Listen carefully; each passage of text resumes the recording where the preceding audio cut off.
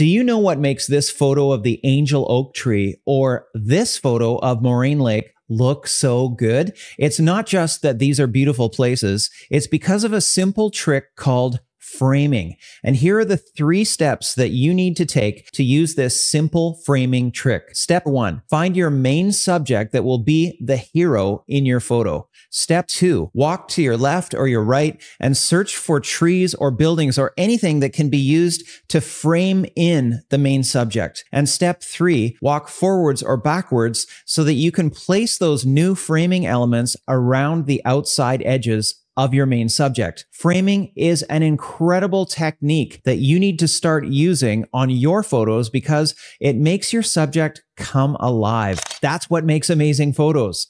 And if you love taking amazing photos, you need to follow this channel because I have so many more knowledge bombs to give you.